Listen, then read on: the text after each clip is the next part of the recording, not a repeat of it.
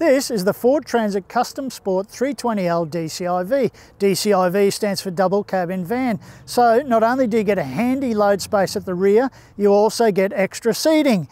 But that's all well and good, but how does it go with a decent load on board? Well, that's what we're here to find out, so stick around. For even more details on this vehicle, make sure you read my full written review at the CarsGuide website. And if you're watching this video on YouTube, make sure you hit like, share it with your mates, subscribe and tap that bell icon to stay up to date with all of our content.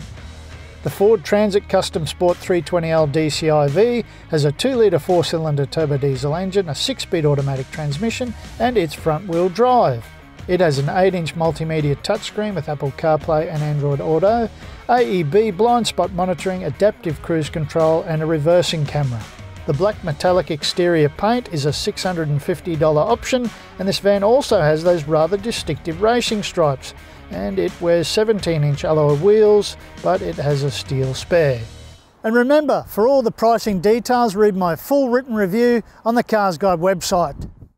Load space dimensions are up on screen now, and the 3.5 cubic metre area looks like it's able to cop work duties with tie-down points, protective wood panelling and rear lighting inside. Let's have a quick look at this van's load capacities.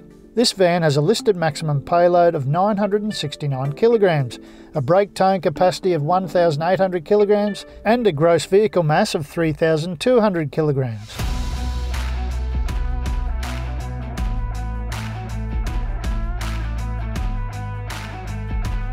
Remember, when you're hauling a load and or towing, always keep well under your vehicle's load capacities, and that will ensure you'll always stay legal and, more importantly, you'll stay safe. All of the elements that make the Ford Transit such a nice work vehicle to drive when it's unladen carry over to when you throw 800 kilograms in the back. That engine and transmission are generally a nice combination and work really well. You're never hunting for the right gear. Engine braking is somewhat compromised, but that's to be expected because it is a smaller capacity engine and that only ever happens on steeper downhill sections. Steering is fine, it's nicely well weighted, and that suspension does a really good job of keeping everything settled and composed, and that's a nice surprise because it's just a traditional rear leaf spring setup.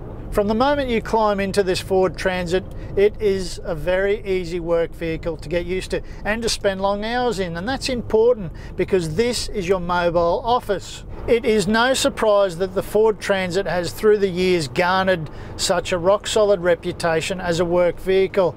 It really is nice, and it's a great combination of functionality and ergonomics and comfort.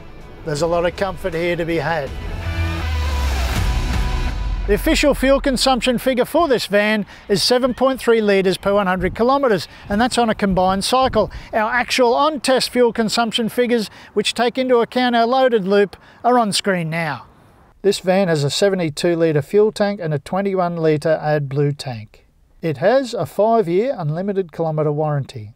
Ford Transits have always made a lot of sense as light commercial vans. They are functional, they are comfortable and they are convenient for drivers and passengers. In terms of usage as a daily driver, it is exceptional, and when it comes to load carrying abilities, it passes with flying colours there as well. And the bonus here is that in double cab guise, it really does add an element of versatility to its people and load carrying ability. For even more detail on this vehicle, make sure you read my full written review at the CarsGuide website. And if you're watching this video on YouTube, hit like, share it with your mates, subscribe and tap that bell icon to stay up to date with all of our content.